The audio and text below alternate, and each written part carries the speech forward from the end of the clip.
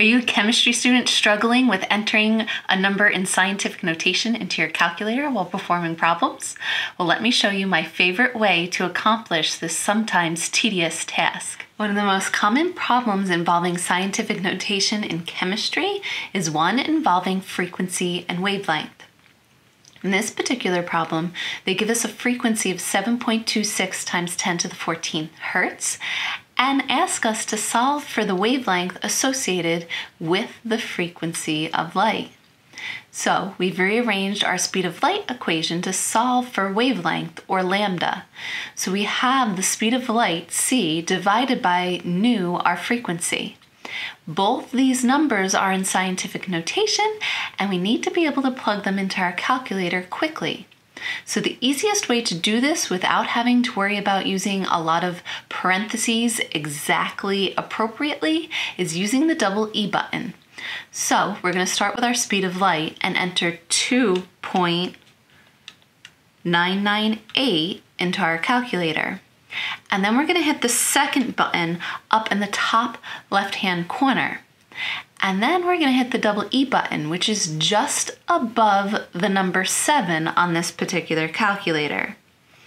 And the double E is the same color as the second button. An E will appear on the screen. This E means the times 10 to part in a scientific notation number.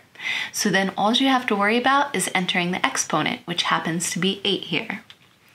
Then we're going to hit the divide by button, and then we're going to enter our frequency the exact same way. So 7.26, second button, double E, and then 14, the exponent. Then we just have to hit equals. And we wind up with an answer of 4.1294 times 10 to the negative 7th. If we're worried about sig figs here, we're going to take a look at our frequency. There's only 3 sig figs in our frequency, so we can have 3 sig figs in our answer. So we're going to go ahead and round this answer to 4.13 times 10 to the negative 7th.